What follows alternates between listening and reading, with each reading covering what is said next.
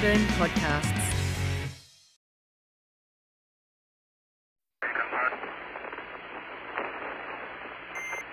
Okay, let's do that.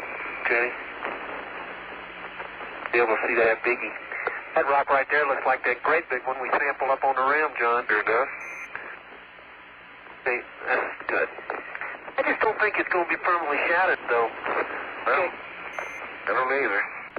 Okay, Tony, we're at 2358, 184, 6.5, 3.8.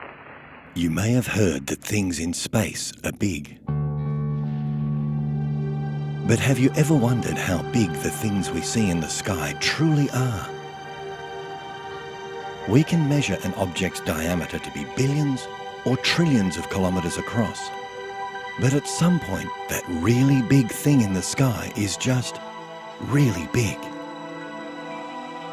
As the numbers continue to grow, it's easy to lose your bearings of just how big these distant objects really are. How big is big? And what's bigger than that?